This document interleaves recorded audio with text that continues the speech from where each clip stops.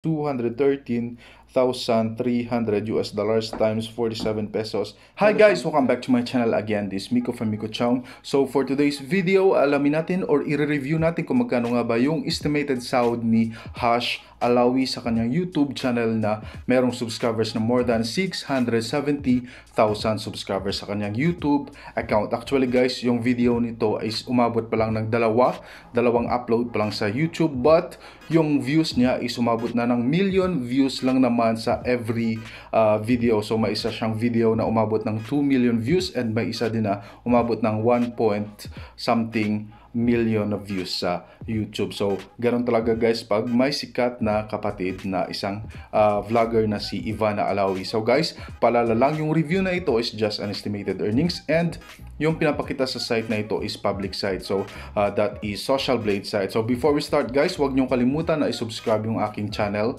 and click the bell notification para ma-notify kayo kung meron akong bagong i-upload or i-review sa aking YouTube channel. So guys, kung gusto niyo naman malaman yung aking sahod sa YouTube, so andyan yung link sa baba. So try nyo tignan yung sahod ko. Kinompare ko yung estimated sahod at saka yung actual amount na sinasahod ko sa aking YouTube channel. So guys, without further ado, let's jump into the video.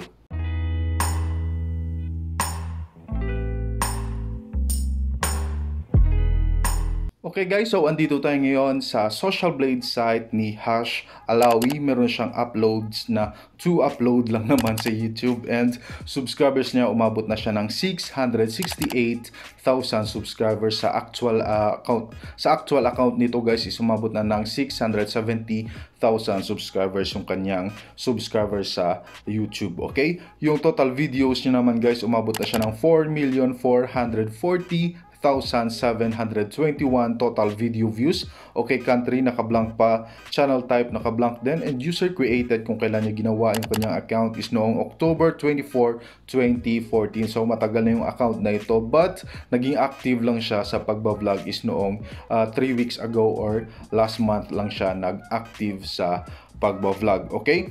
So makita dito yung kanyang grade, total grade is TBD, sa lowest na ranking sa Social Blade. Okay, yung Social Blade rank niya mababa pa. Okay, so dahil nga bago pa lang, even though marami na siyang subscribers and marami na siyang views, but nagdidepende yung Social Blade sa ranking kung ilan, nagka-count din yung mga uploads and kung ilang years ka na din sa pag-vlog, so nagka-count din yun sa ranking mo. Okay, so subscriber rank, video views rank, and country rank, and channel type rank naka-blank pa. Okay, so titignan naman natin yung kanyang subscribers count for the last 30 days, kung ilang subscribers nga ba nadagdag sa kanya for the last 30 days. Okay, so guys, makita dito guys yung kanyang subscribers for the last 30 days umabot siya ng 660,000 subscribers. So actually mga 3 weeks pa lang to yung kanyang pagbablog, pero yung kanyang subscribers count is sobrang taas na. Okay, tumaas ito ng 0.0%.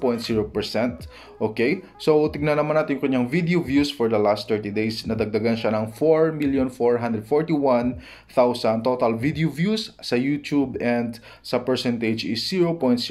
So mataas yung kanyang video views for the last 30 days. So malaki yung kikitain nito sa kanyang YouTube account or sa kanyang pag-video or pag-vlog. So ayan lang guys, tignan naman natin kung magkano yung kanyang posibleng kikitain na arawan sa kanyang account or potential earnings arawan sa YouTube. Okay?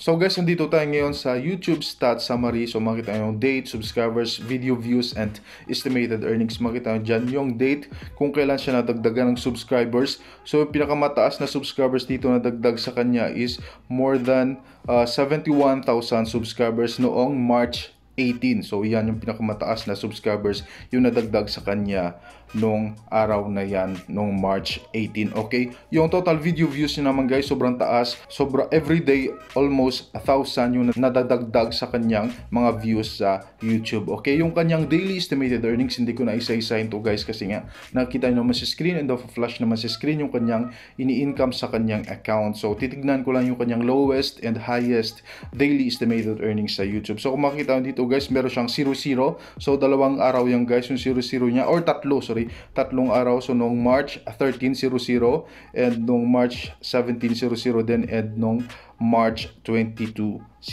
din yung kinita niya. Dalawa yung red guys, but again, hindi yan talaga zero sa actual amount na sinasahod niya doon sa kanyang YouTube Analytics. So magkaiba yung YouTube Analytics sa social blade side. So kasi nga yung social blade is isang estimated lang, and yung YouTube Analytics is doon mismo nakalagay yung exact amount na sinasahod or posibleng kitain ng isang vlogger. So doon guys is merong kita yan, kahit na makita dito is 00 yan, pero dagdagan pa rin yung income niyan daily sa YouTube. Okay, so yung highest estimated earnings niya dito guys daily is noong March 19, may kinita siya na $224 and maximum niya is $3,600.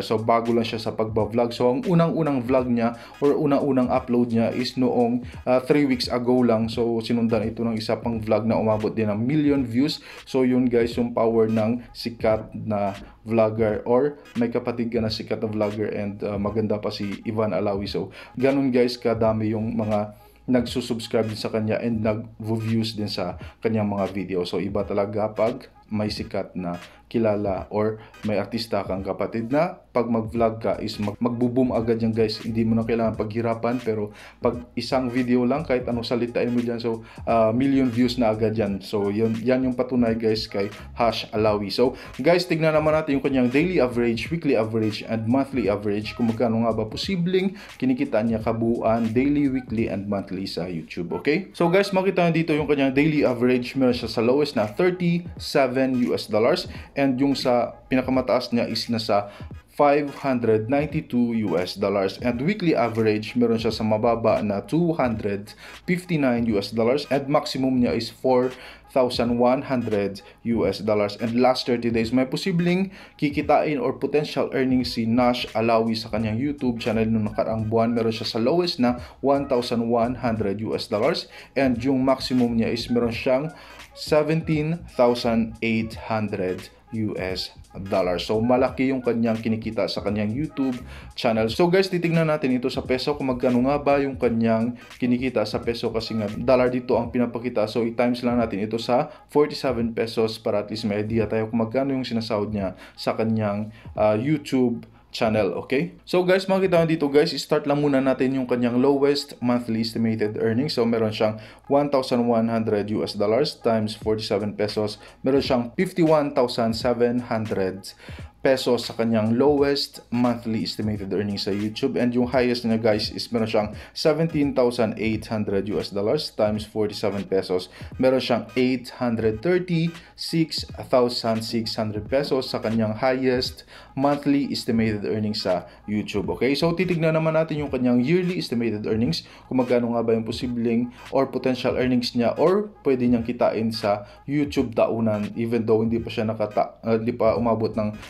taon yung kanyang account na pag-active bilang vlogger, but meron na itong estimated earnings sa taunan. Okay, so guys, makita ang dito guys, meron siyang estimated earnings sa lowest na $13,300 and maximum niya is $213,200. So try natin times muna yung kanyang lowest yearly estimated earnings. Meron siyang $13,300 times 47 pesos, meron siyang 625,100 pesos sa kanyang lowest yearly estimated earnings, and yung highest niya is meron siyang $213,300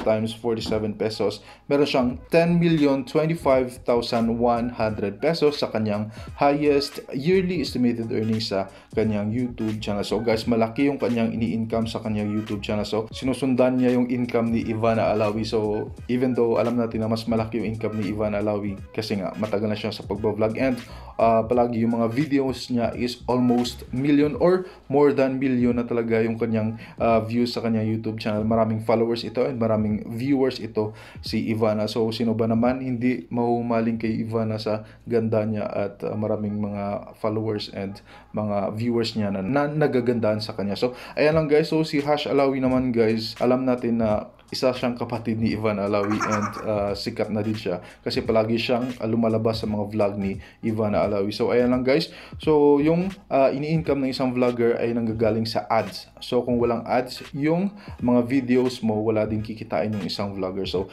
video views and ads. So kailangan magkadikit yan. Pag million views yan, posible asahan mo malaki yung kikitain mo sa isang video na yan na million views sa YouTube. So ayan lang guys, palala lang, yung review na ito is just an estimated earnings and binibigyan na tayo ng idea ng site na ito or social grade site kung magkano nga ba ang posibleng kitain ni Hash Alawi sa kanyang YouTube channel na mayroong subscribers na 670,000 subscribers sa YouTube. So ayan lang guys, maraming salamat, and kung gusto niyo naman i-support yung channel ko, please don't forget to subscribe to my channel and always click the bell notification para ma-notify kayo pag meron akong bagong i-upload or i-review sa aking YouTube channel. Okay, so ayan lang guys, maraming salamat and thank you for watching again, and see you on my next video. God bless us all and at peace. Yo.